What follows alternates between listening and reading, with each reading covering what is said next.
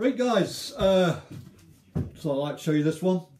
Back in the man cave yet again, and this is another one I've just finished. This is a 3-string resonator. The beautiful copper cone in there and cover plate. 3-string, nice head. I put a couple of nice abalone dots on the top just to make it look nice.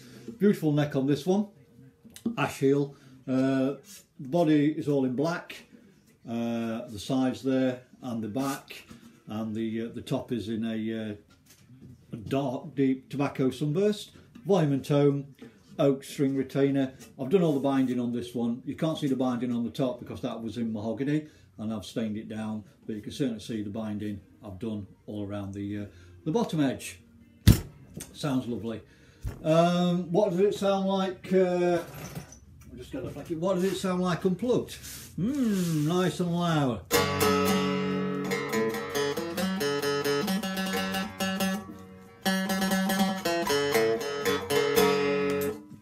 Can't stand plate for them, so play with that one anyway. So,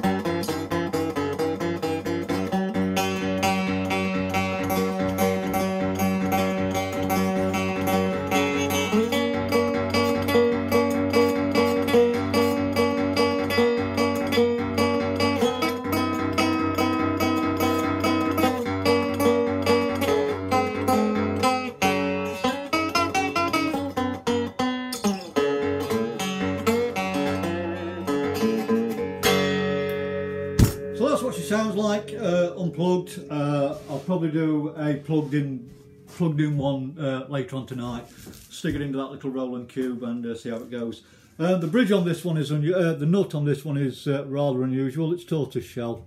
I had some tortoise shell little bits knocking about off an old cabinet I knocked apart some years ago.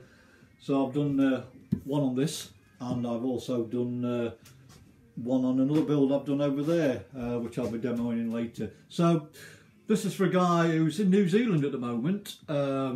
It should be back any time now, so it's ready and waiting. I've had a month to build it, which was brilliant. I wish everybody would give me a month, and I can really, you know, build them to this quality. So sapele neck and a sapele fretboard on this one as well, just to match.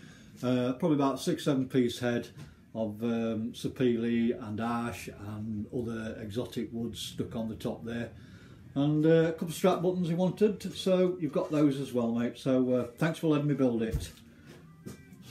Cheers.